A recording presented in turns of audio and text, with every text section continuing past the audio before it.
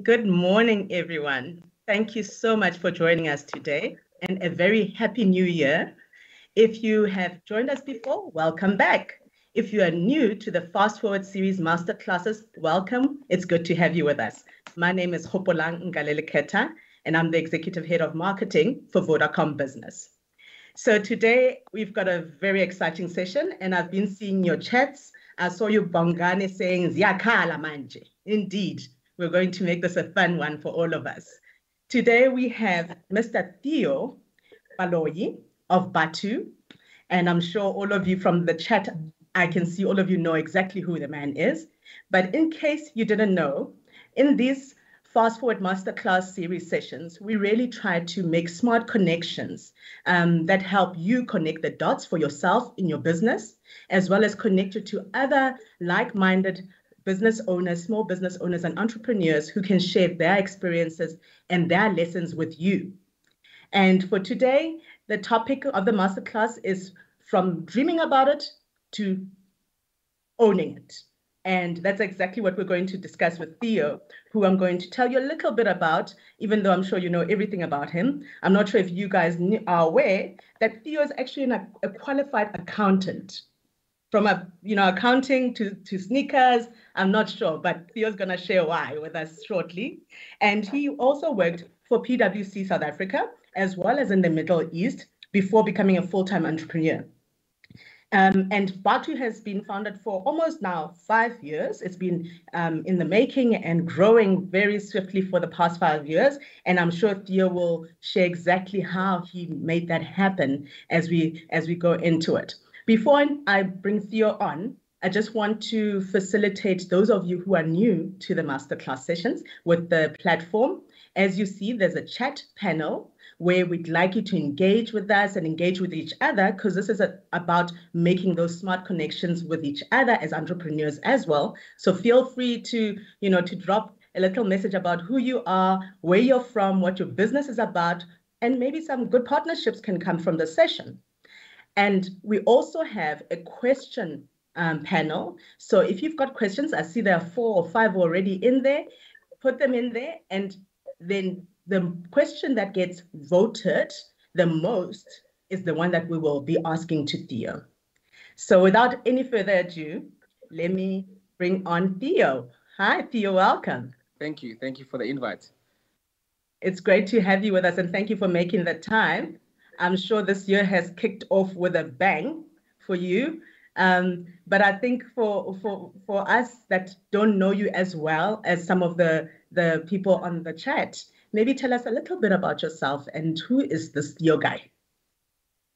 Hi everyone. Again, before I start telling about or introducing myself, I just want to say thank you to the Vodacom for this amazing opportunity, and I'm quite excited to be on this platform. My name is Theo Baloyi. I am the founder and CEO of Bathu. We are a proudly South African sneaker business, and our vision is to build a shoe brand that Africans can proudly affiliate with. And right at the core of our mission, we want to reignite hope and create sustainable jobs. We started from humble beginnings in a room in Alexander Township about 5 years ago, and with a very same niche vision to build a shoe brand that Africans can proudly affiliate with. And talking about reigniting hope and creating sustainable jobs, over the last 5 years, we've managed to build about 30 brick and mortar stores and employ about 300 plus people in the business. Wow, that's a growing business right there, Theo. And as Khunze says here, can you tell us where is Theo from? Who are your people? Yeah, I always say this. I'm a product of opportunity. If you look at my journey, from where I come from to where I am and where I'm going, it's always been a series of opportunities. And we could say Vodacom and doing a masterclass or having this conversation is one of the opportunities that I don't take for granted. And I think that's who I am. I come from humble beginnings in a village called Pake. It's about a few kilometers outside Hammanskraal. And when I matriculated, I had a dream to become an accountant, and like any other, I think, coming from an ordinary South African family, we always come to the big city to chase dreams, So when I came to Johannesburg, because my parents could not afford to pay for my accommodation there, however, I had means to raise money for my tuition. Then when I came here, I had to squash in with my uncle who lived in Alexander Township at the time. And I think that's where the entrepreneurial bug, bit me. That's where the hustle and bustle started. And oftentimes I'm known to be a guy who comes from Alexander because I think that's a township that really helped me action, and help, enable my dreams, So I come from an humble beginnings, villages, and I had to come to Johannesburg, like I said, like any ordinary kid, to further my studies. Then I later, had the privilege to be awarded bursary opportunities by a foundation, to Tomorrow Trust. Then later on, graduated in record time. I was quite fortunate in that regard.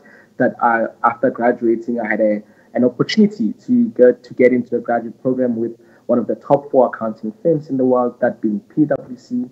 And not only then, I had then, after my graduate program being employed, permanent, and I had worked for amazing leaders in the firm that really believed in me, that gave me great opportunities, either being on, secondment opportunities or local project opportunities that allowed me to engage with great leaders from a client point of view. Then later on went on to be at the 3-year secondment in the Middle East, Dubai, specializing in asset management at the firm, in the UAE, and based in Dubai, before starting Bathu. So I always say that I'm a series of opportunities because I was then given opportunity by my parents to afford me an education, then later on being awarded, a bursary opportunity, being awarded, an opportunity to work for a great firm. And with all of those series of opportunities, I put them together to start Bathu to afford others opportunities. Oh, fantastic. I didn't realize you were a homeboy. I'm from Hammanskraal myself, and Kidibone, Kidibone Moroke here on this chat says that she passes Page village on her way home to Seabe. So I think there's a lot of us here in this conversation, which is great to see. So glad to know that I have a homeboy in you. You mentioned that you had great opportunities, even getting secondment through, PwC, and you being an accountant. So help me understand exactly how you went from accountant in PwC, which you're right is a fantastic firm, to going into Bathu and sneakers. How did that Bathu brand and that bridge actually come about?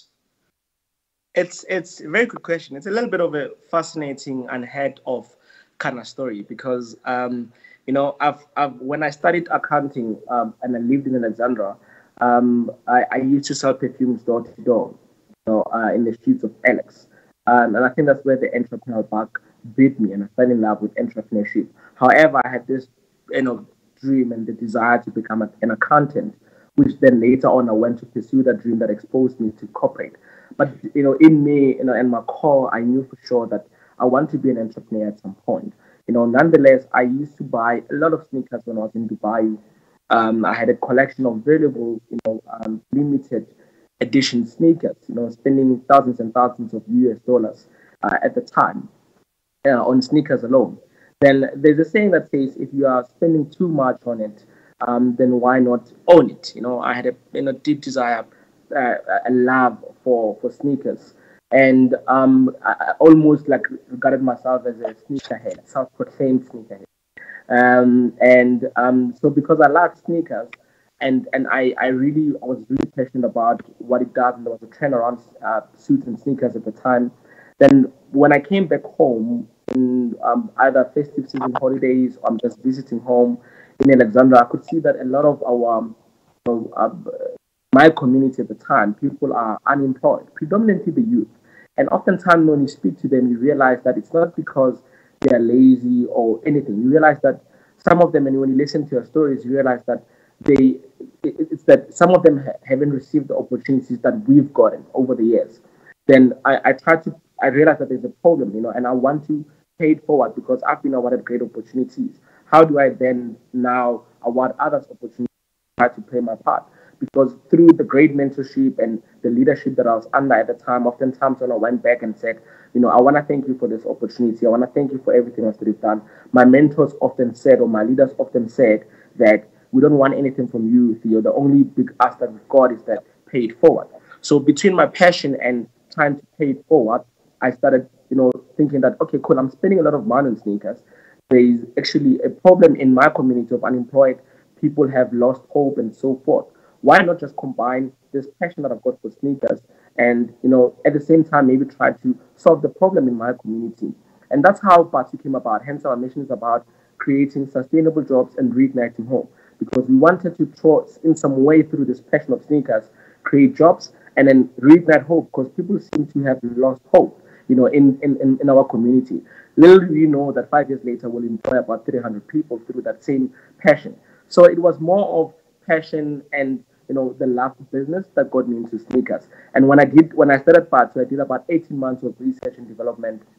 And one of the findings from that was that we actually don't have a sneaker brand that comes from Africa that can be benchmarked with all of those international footwear brands, of this world. So for me, it didn't make sense, because Africans consume so much of sneakers. Then why not start, a sneaker brand? And hence our vision speaks exactly to that, a vision to build a shoe brand that Africans can proudly affiliate with.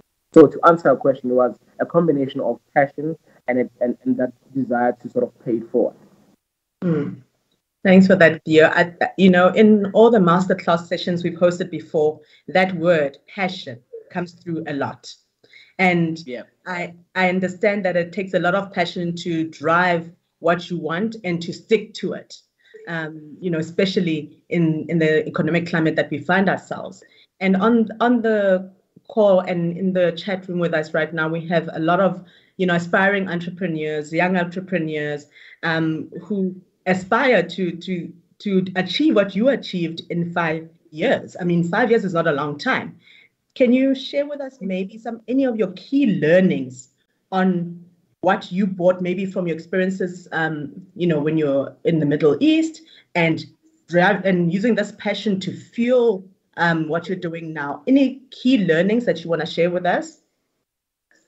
I think, my key learnings with my journey and what I want to share is that you first and foremost need to be authentic to your core as a person. That really helps a lot, because you can be able to filter out different types of opportunities or, platforms that come through as opportunities, and be able to maximizing one opportunity to the next. For me, one thing, when I look back on my journey, and I'll say this again, that I'm a product of opportunity, because I had a series and different types of opportunities that came my way, from small opportunities to big opportunities, and being able to really look at a piece of work or piece of a project, or an engagement as an opportunity. An opportunity sometimes can be an opportunity to learn.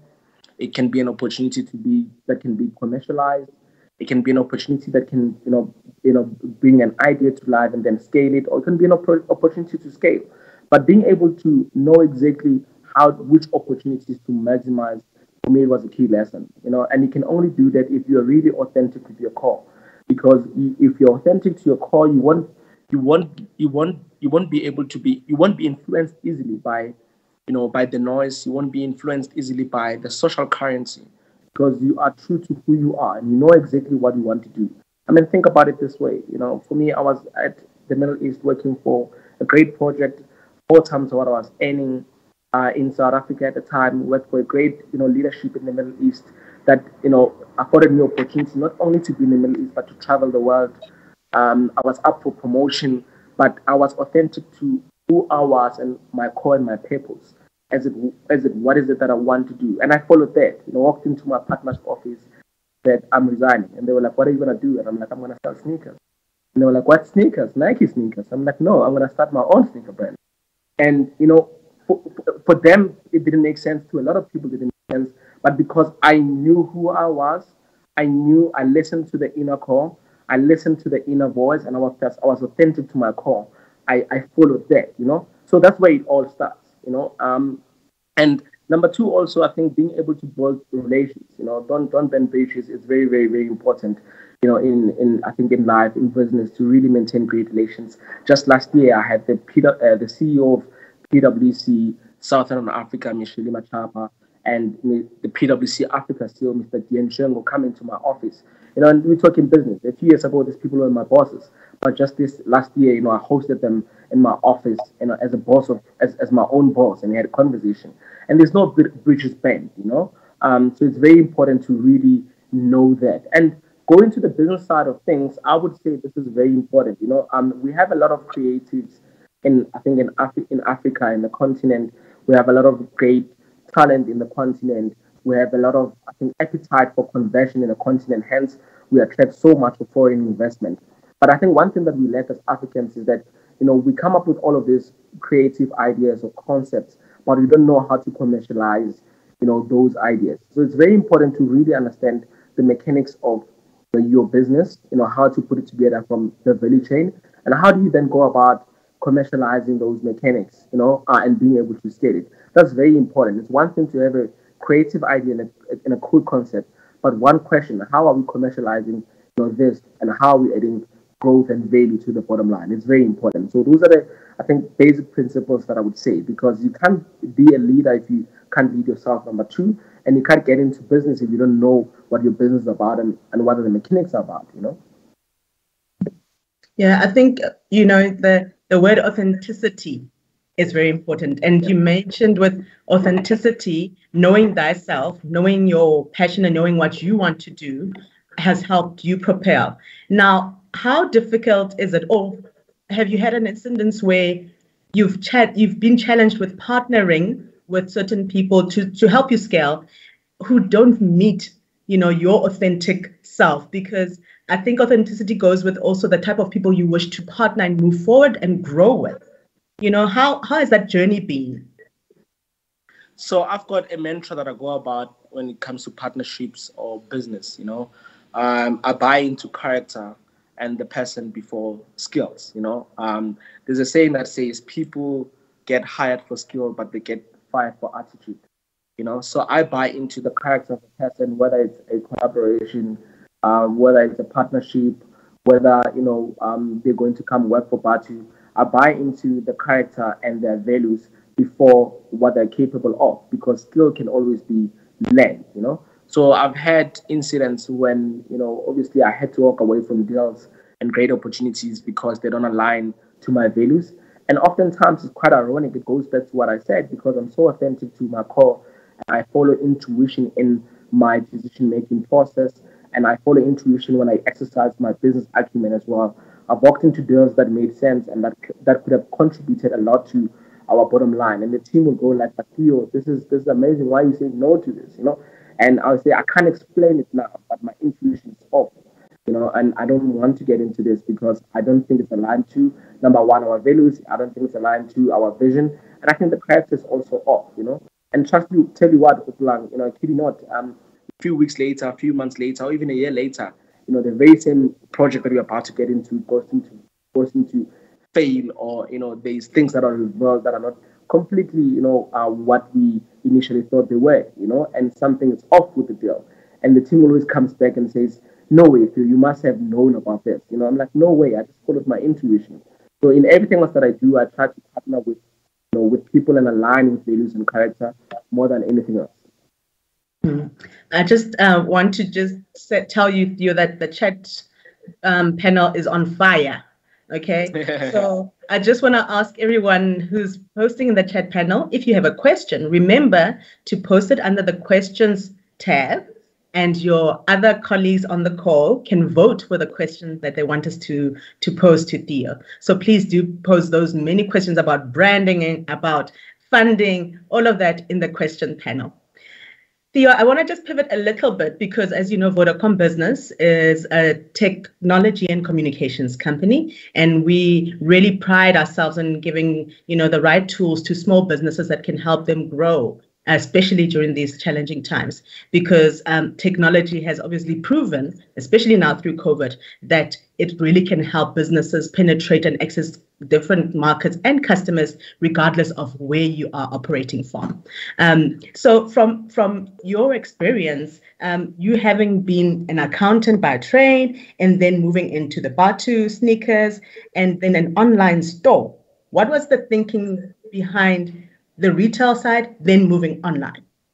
Because you could have just chilled and had a nice store and, carried on. Yeah. And I think, the story of Bathu, to some degree, it's a story of the right timing, from starting or establishing the business to growth curve to scaling. It's all about the timing. So when we started our business, the first 2 years of trade, we were literally a direct sales business, right? So we're selling from the boot of my car, selling directly from our warehouse. We're delivering, we're using couriers, not even without even an optimized omni-channel, end-to-end omni-channel.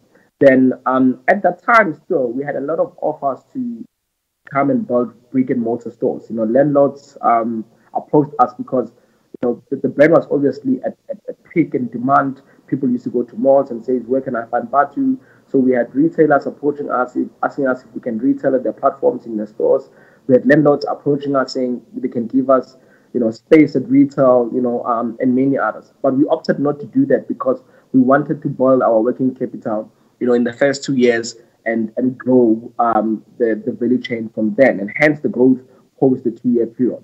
So when we went into brick and mortar, we did very well in that space. Obviously, that's I think the main core of our business, and we literally launched, I think, our online store at the right time, just before COVID.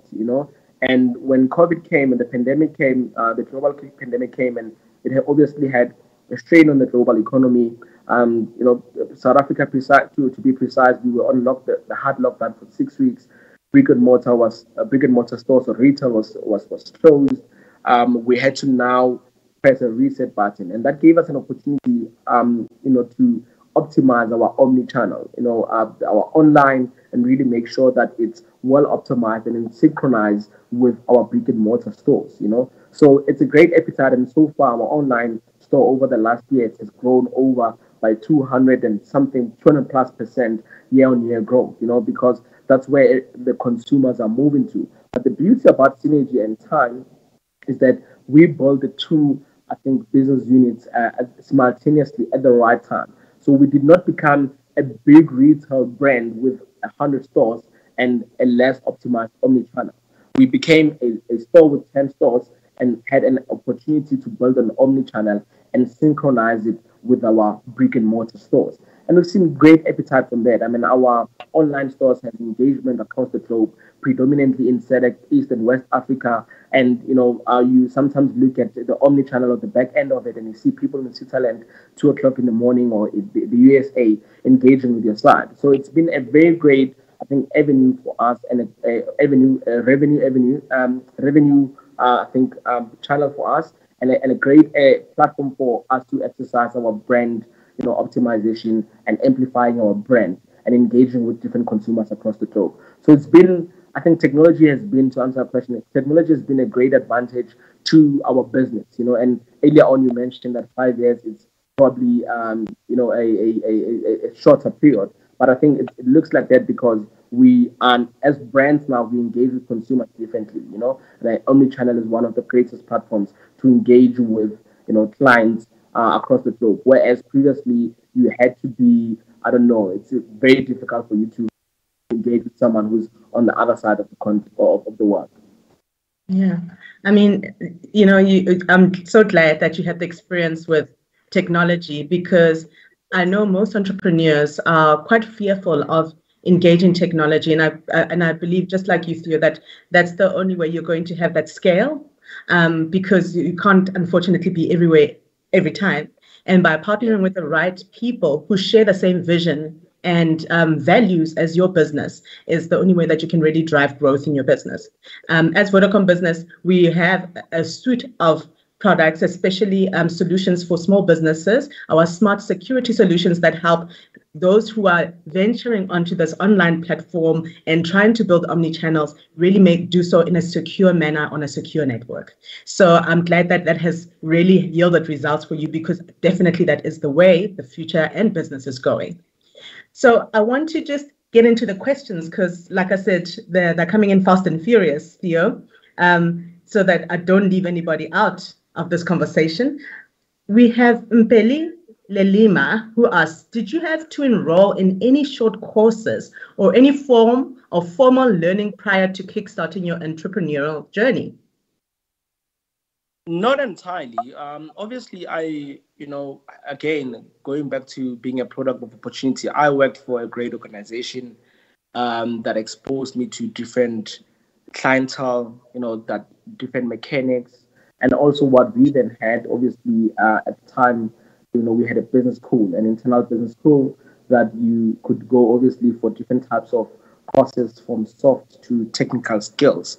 But, what really helped me a lot in terms amplifying my skills or my entrepreneurial skills was that I worked in consulting, so, and consulting for different clients. One day you are auditing Vodacom, the next day you are in a mining, we audit you consulting for a mining client. The next day you are in completely a retail business, could be. So it exposes you to different types of business models, different types of working engagements, different types of projects, and most importantly, you get to study different business models and how, again, they commercialize, how they scale, what the strategy is, and so forth. So, hence, I was very much flexible to move from being an accountant to retail. I've never worked in retail in my life. When I started business, I've never actually, I didn't even understand what South African retail landscape is like. But because the way my mindset was set up as a consultant is that you are flexible and you can engage and you can learn business models and you can come up with strategies for that. That was my role at PwC. It was easy for me to jump from an ordinary accounting consultant role to go to an industry that I know nothing about, study it, do my surveys, and say, I'm going to get into this industry, and this would be my business model, and this would be my USP, and this is going to be my differentiator, and this is what I want to communicate. Because I was exposed to that. You go to a mining client, you know nothing about what they do. The piece of work is auditing, it's asset management. The client wants to minimize cost and maximize profit, and you need to tell them how to do it. But you don't understand. You're not an engineer, so you need to be very flexible and adaptable and really understand what the business is, and advise them from finance point of view and say, as a mining engineering, I think the shafts that we've got, they're not optimized. So your processes are not efficient. So therefore, I think we need to sell this asset and then only recruit this ones and maintain this ones. And you can take the bulk of your revenue and invest it here so that you can maximize your profit. So to answer the question is that I didn't do any entrepreneurship courses. However, I was exposed to an environment that exposed me to different business models, different mechanics that allowed me to be flexible in my approach. Fantastic. Thanks for that, Theo. I have a follow-up question from Mpumelelo Kanyile.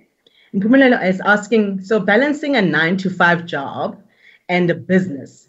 That's what she's doing now. She's balancing a 9-to-5 job and a business. And she would like to ask as to what stage of the business is it, advisable to transition to being a full-time entrepreneur? I think again, it's about, being authentic to your core. I don't think there's a right stage for you to jump. Obviously, we need to also be realistic about you being a human being and having a life to live and having expenses to cater for. But I think from corporate is that you need to be able to be honest about your side hustles with your employer, depending again on the leadership that you serve. Again, for me, I serve the leadership that allowed me to be honest and to be transparent and disclose what is it that I'm doing with my time on the side. And what I did then is that obviously between 9 to 5, after work I would put in the work, weekends I would put in the work. But to answer your question, let me give you a typical example of myself. So for me, I did an analysis. So I literally worked for PwC for 5 years and I saved my savings. So when I jumped ship, I already did a sort of study or analysis as to my savings, how long will they sustain me, And even though I was afforded a series of opportunities, from South Africa to the Middle East, I never changed my lifestyle. So even when I quit, I never changed my lifestyle.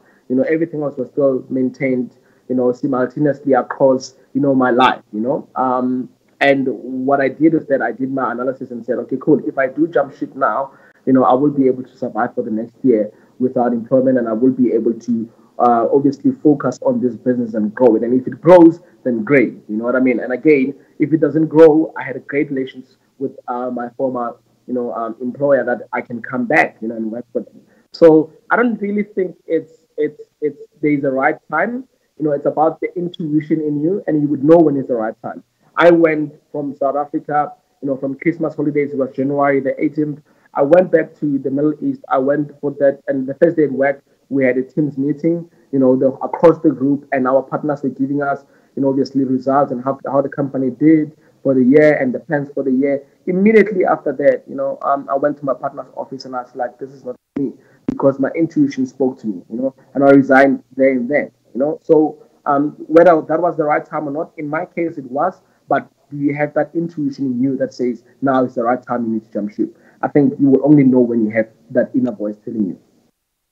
Yeah, I think that inner voice is your conviction and your determination.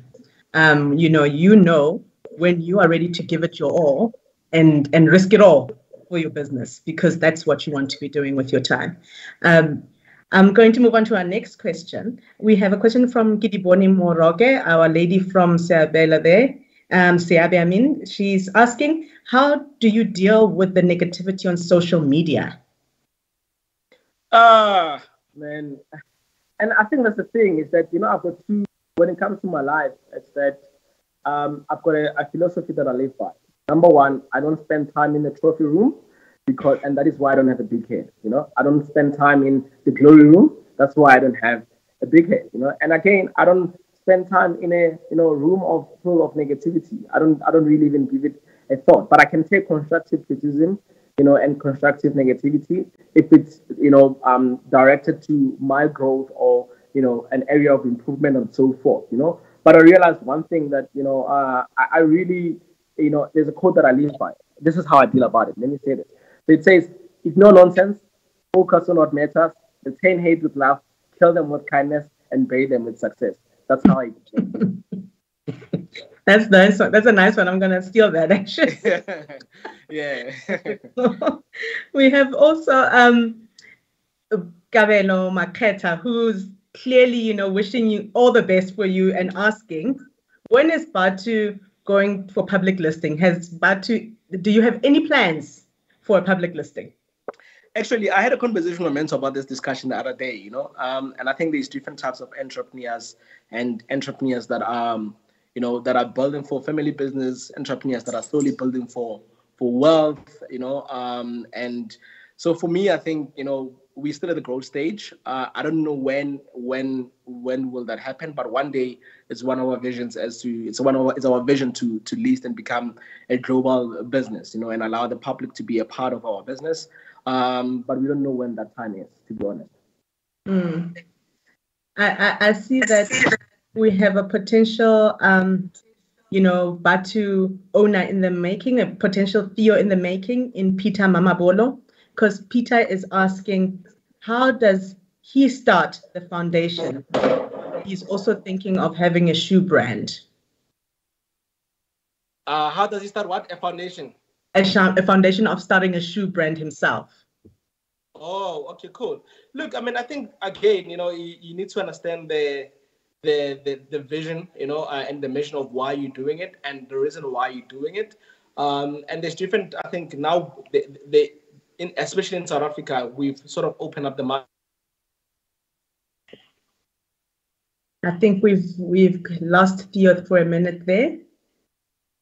Let's just wait for Theo to join us. And again, ladies and gentlemen, I see all your questions. Keep them coming. We will continue to make sure that Theo answers all of these. So please continue to post all your questions in the question panel, and please vote for the questions that you want us to answer. I think that's the most important thing. So the ones with the highest voting will be the ones that we ask to Theo, and you can get a response. I'm just going to read some of the fantastic chat comments that you guys have been putting. Gediboni says, thank you, Theo. So Gediboni is appreciative of you answering. But I love what Nompilo Zungu is saying here. Nompilo, I'm just going to read your chat to everybody in case they missed it. Nompilo is saying, I love your Bathu Care Foundation, where you donate school shoes for school kids. I would love to tag along sometime this year and donate some of our amazing products that we manufacture. We are a manufacturing company that's manufacturing soaps and detergents, and we would love to donate soap powder, fabric softener, bars of soap, laundry stain removers to school kids, because they believe that cleanliness is fighting germs. So there's Nompilo asking to partner with you and your foundation, which I also think is a beautiful thing that you're doing. A business with purpose is really something that we should all be looking towards. I think. Thank you so much. Thank you. Go ahead, Theo. Thank you so much. Sorry, is there two questions? Sorry, I had to. My connection. Yes, let me go back. Let me go back to the question. I was just reading some of the comments, which are fantastic, by the way. The next question that I was going to ask, after we heard from Kabelo asking about how to start a shoe, a shoe brand, is the next one from Clement Mashile. Do you have any plans in place to use ordinary, loyal customers to promote the brand or to create their own edition of the brand? I think Clement is talking about maybe something you did with like Somizi or something. I don't know. Sure. No, 100%. I always say this, that there is no amount of advertising or marketing or influencing that can really advocate for a brand than your authentic customers, like your, customers, people that go into store and really advocate it, because those are the true advocates of your brand, because they bought it out of love, they really spend money on it, and they really, believe in the brand. So whenever they go out there and engage with the audience, whether they are in a circle of friends or circle of family, and, people are asking about the shoe, they will advocate for your brand authentically. And we have something called the Friends of Bathu, which will be doing something amazing with them, over this year, and then we do have programs where we sort of go with our clients and really help basically engage with them and collaborate with them in many ways. So this year we're gonna do a little bit more of that, and then so stay tuned in all our socials, because we're going to engage with our consumers even more now. That's great. I mean, Nompilo, there you go. And everybody look out on the social platforms and handles from Bathu and what they'll be doing with our friends of Bathu. I think that's a fantastic idea. Now, I'm going to just ask two more questions. Like I said, there's so many of them. The Ritumeti Siko is asking, are there any plans to open Bathu shoe stores internationally? Yeah, for sure. Like I've said earlier on, we've got a great engagement and I think clients across the world, and this could be Africans living in other parts of the world. We've seen a great appetite in SADC region, that is especially or predominantly Botswana and Swaziland, where we planning actually to, try to amplify our brand further there. We've got a great appetite as well in East and West Africa. Kenya, it's predominantly doing well for us as well. So, and the Middle East as well. So, yeah, in the future, long term, we want to obviously get to brand presence there. We currently have that brand equity in those in other parts of the world, but it's a matter of how do we then convert that equity and that appetite into, commercializing it and into existing brand and brick and mortar stores and so forth, So we are working with our strategy team and our brand team to do so. Yeah. Ntoneng has what I think is a brilliant question. I think something that possibly has been on your mind many times as you've been growing in the last 5 years. Ntoneng is asking, what's the one risk affecting your business that bothers you the most? And do you ever worry about that risk and your business, if your business is over trading? She's also continuing to ask, are you taking more than you can handle given the current resources and market environment? And if not, what measures do you have in place to avoid that? And she's just giving you a high five and saying great work as well. Yes. Thank you so much for that. I think that's a very, very good question. So, one of the things that we've done when we started, we did a risk analysis and risk methodology on retail. Like I've said earlier on, that I've never worked in retail, so I had to really understand the dynamics and the mechanics of retail. And one of the things that we've realized was that a counterfeit, it's a huge risk for the nature of the business that we're in. So therefore, we then came up with a counterfeit methodology and how we're going to use that to amplify our brand. So I think that is one of the big risks that really threatens our business. But at the same time, it could be very good for brand. And I know a lot of people probably think, how can counterfeit be good for brand?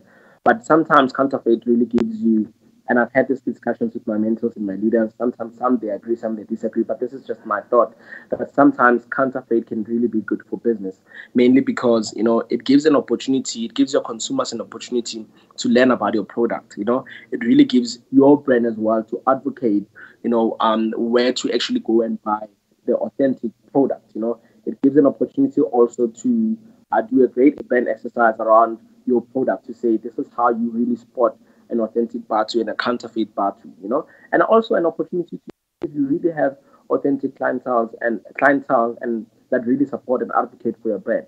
We've had issues when some of the people would go to, you know, the CBD and see Bathu counterfeit, and they will tell the people sitting in the counterfeit that you can sell any other counterfeit, but not this brand. You know what I mean? So it also goes to show the brand loyalty, you know, that you have. But to answer the question, I think that is one big risk that not only for Bathu, but threatens the entire retail, you know, industry. And when it comes to, I don't think we have taken too much, but I think the thing about the size of our business and the growth is that because you're building so fast and rapidly, you need to sort of always have a very good recruitment approach, number one, to make sure that you have the right people in the bus, and not only have the right people in the bus, but make sure that they're sitting in the right seat in the bus.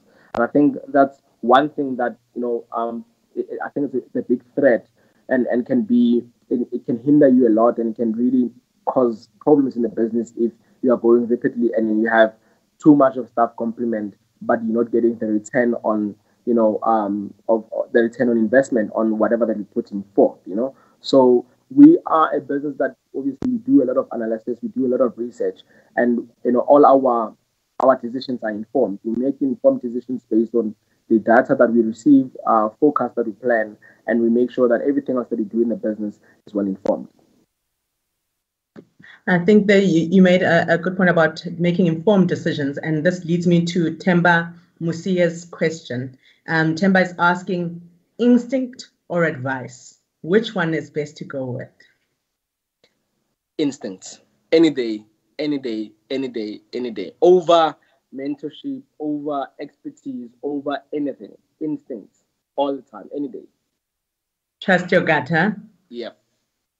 So as I want to wrap up, Theo, you've shared with us how you came about starting this business, you know, your journey from PwC and all the leadership advice you also received, and also nurtured those relationships to help you to get to where you are now.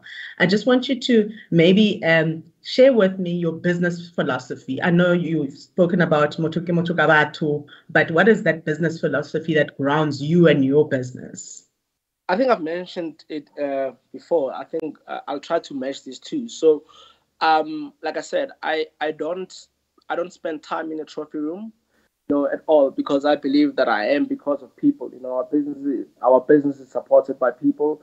We are where we are because we come from humble beginnings in Alexander, and because people supported us and we built the business that we built. You know, so I think that is one thing for me, that I don't spend time in a trophy room. And number two, I think it would be, you know, I believe in, you know, profiling before diversification. You know, very important to really profile an idea, to profile an identity, to profile a business, you know, before you even think about diversifying. You know, I mean, you look at a business as big as Vodacom, you know, a lot of people, I know you guys have got different subsidiaries and different business units and different companies underneath, and you're in different sectors as well, you know, but you look at the profile of how the business has been, how it started and how it scaled and how it grew, you know. It's very important to have that really profile, because whether you want to tap into a new business unit, you want to go into a new industry, you want to start a new collaboration, when you've got the profile and identity, it will really unlock the doors for you, you know. And you can obviously use the lessons that you've learned from profiling and building that one business in multiple business that you want to build or across the group when you diversify. So I always believe in profiling before you diversify. Talking about profiling, I think it leads me to one of the comments that were posted. I mean, I guess it's obvious, but we just all want to make sure, all 243 of us here want to make sure, why the name Bathu? Look, I think so. So what inspired the name was that I was actually traveling to Saudi Arabia, connecting via UAE, and I was at the duty-free airport for about I had 8 hour layover for about 8 hours, 8 hours there, and I had an opportunity to engage with a guy who owned a retail store at the duty-free section, and this guy was from France. And when I asked him about his brand, they were just basically selling, different types of things for tourists. And when I engaged with him, I realized that his brand actually resonates with the French community, and people from France. And living in the Middle East, you realize that the Emiratis are very, I think, patriotic about who they are. They only fly Emirates, they're proud about Emirates, they're proud about who they are, nothing else. And they really advocate, Emirati stories and their identity. And I realized that we as Africans, we actually have so much heritage. South Africa alone has different ways of speaking, different ways of eating, 11 official languages. But it seems like we are not advocating that to the globe, and as to who we are. And here's this beautiful wave that has existed in South Africa way prior democracy in the days of Sophia Town in referral to a shoe. And the beauty about this name is that South Africa is known to be, a diversified country, our beautiful rainbow nation by Utaka. But, different ways of speaking, like I said. This way, whether you're from Soweto, to Bloemfontein, it doesn't matter. So I'm like, why don't you just take it and conceptualize this as a brand and say, this is a slang word and comes from South Africa and it unites us.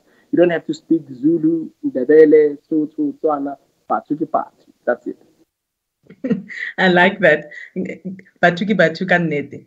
So, just as we close off, Theo, I really want to give you the last few minutes, 5 minutes or so, just to share with our audience here. We've seen we've got aspiring entrepreneurs, aspiring shoe brand manufacturers, already existing hygiene product manufacturers on this call. We've got a myriad of people joining us, wanting to hear from you and what you've been through. And most importantly, I think, any advice, any top 5, tips, tricks, advice, or learnings that you would like to leave them with.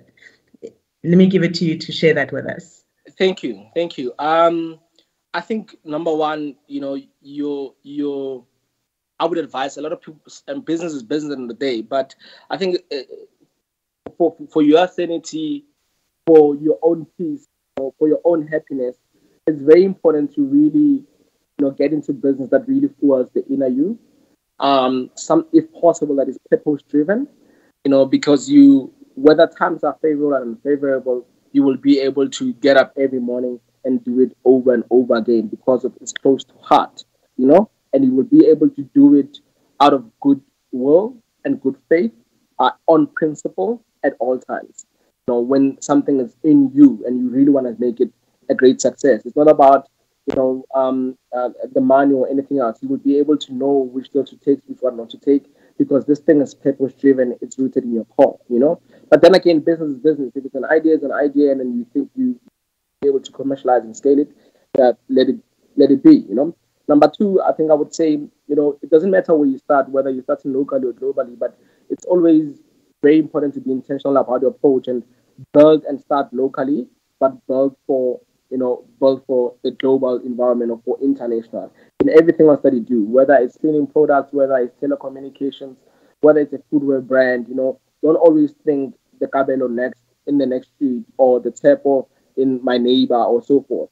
Think about the market in the USA.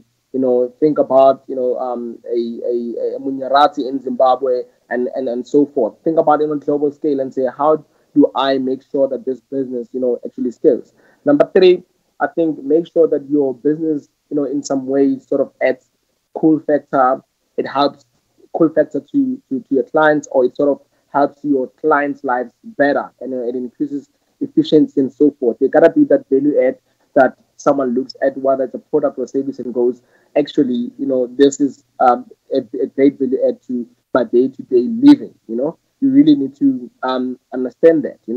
And I think number four, this is not even about business. In everything else that you do, you need to be able to be of service to your community, of service to your family, of service to the people that are around you, because service, results into excellence, or service produces excellence. And I always say this, think about it this way: you go to a restaurant and the coffee is terrible, but the waiter is amazing.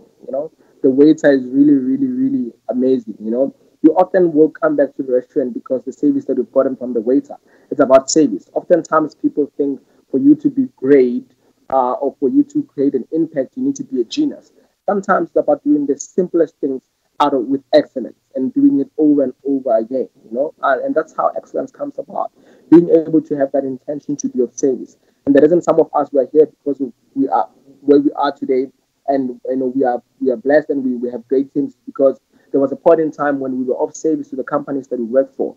We were of service to the leaders that we reported under, irrespective of whatever conditions or projects they're working on. We woke up every morning, went to work, no ego, no arrogance. We went there to learn, we went there to do our jobs, but most importantly, we went there to serve, and hence, when we go and start our own businesses, we want to serve communities, we want to serve our people, and we've got people working for the business that we've started out of service as well. So it's very important to be of service in everything else that you do.